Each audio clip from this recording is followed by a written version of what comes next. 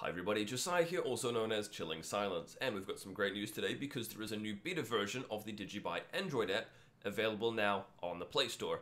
Actually, I say available now, but it's rolling out, so it may take a couple more hours for it to show up for everybody, although I'm aware it's already being installed on certain people's devices. So, a couple of nice little quality of life updates here, specifically one around crashes that occurs when sending Digi assets. So if you have been having issues, I would encourage you to go to the Play Store, and you can sign up for the beta there. There will be a little button that you can choose. Do this from either your PC or from your mobile phone. Get the beta version installed. Provide us with some feedback. You can do this either through Twitter or through Telegram by joining the developer channel.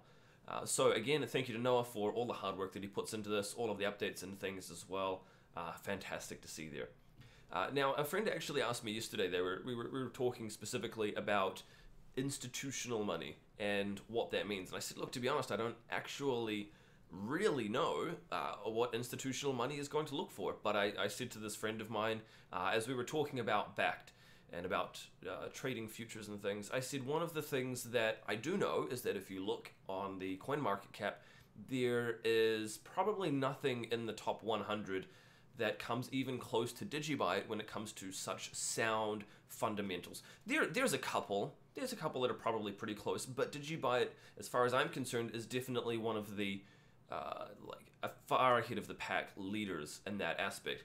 Now, they actually mentioned to me what would happen in terms of institutional money or big players. We're looking at DigiByte and the volume. The 24-hour trading volume, for example. I wasn't personally terribly concerned, but they were, and they wondered if you compared DigiByte with others, how that might impact things. Now, I wanted to go and show you here BTI.live. Now, BTI actually do sort of weighted trading volumes. They adjust it to get rid of wash trading. Unfortunately, this is what their website looks like at the moment, but they have just recently put out a report here for September.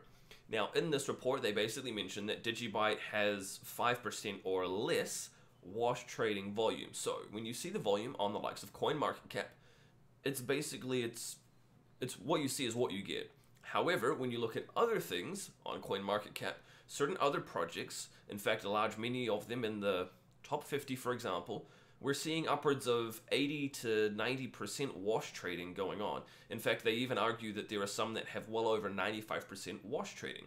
So what that means is when you compare apples with apples and you remove all of that wash trading, we're actually probably still doing okay in terms of the volume and things. Now, this is also a little bit of conjecture on my behalf because, like I mentioned, I don't actually know what a high volume trader would look for or that kind of thing. But at least it's reassuring to know that the trading volumes of DigiByte are not actually lagging behind anything else terribly much in that respect. So that was quite good to see as well.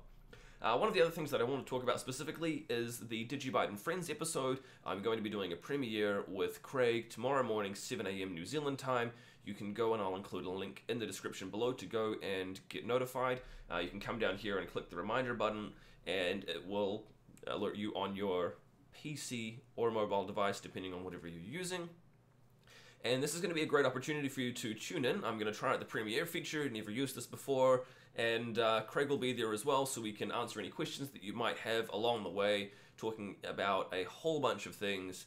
And so I really wanted the DigiByte and Friends show to be about ways that we can both reach out to other people, other projects, and learn more about a whole lot of really cool things that could be very helpful for DigiByte users, and the community at large, both in terms of what we can bring into DigiByte, as well as reaffirming great reasons behind our choices for DigiByte.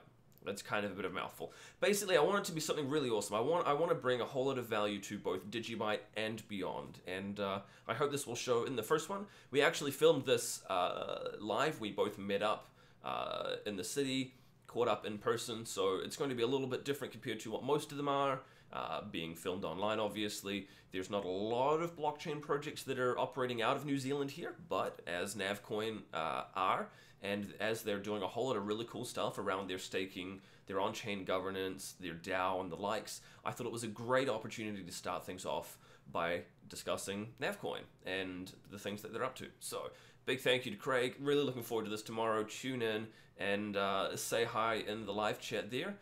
We'll be there to answer any questions as it is premiering. Anyway, that's all from me for today. I hope you've enjoyed this. Consider leaving a like, subscribe. You can catch me on Twitter. I'm at DGB_chilling. Otherwise, I'll talk to you in the next video. I'll see you tomorrow in the live stream. Cheers.